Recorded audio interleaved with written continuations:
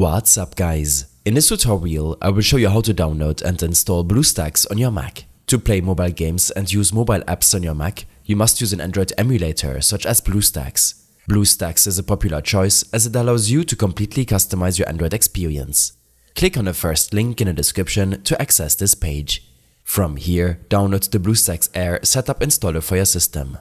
This should take a second to complete, and then the installer will appear in your downloads folder. Simply double-click the installer and follow the install wizard to complete the installation.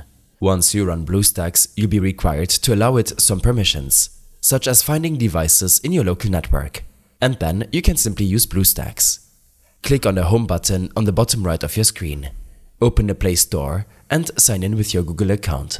Once that's done, you can start downloading apps from the Play Store and configure your settings. This includes setting your desired frame rate, display resolution, the mobile device you want to emulate, and so on.